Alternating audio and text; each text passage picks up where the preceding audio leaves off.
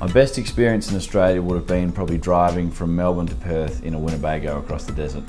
That was incredible. Just again to see the flora and fauna change every sort of 2 or 3 hours. You know, you'd go through wine country and then get to desert and then get to the sort of just over the border into WA, and you'd go to Pemberton and all down that coast and see macadamia trees, and then go and see fish farms and again see indigenous communities. Always carry spare fuel if you're going on long trips. I ran out of fuel in the middle of the desert one time, and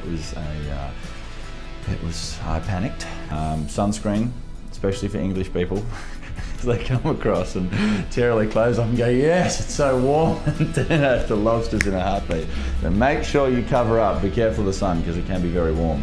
Always drink plenty of water, and yeah, have some spare fuel on you if you are driving.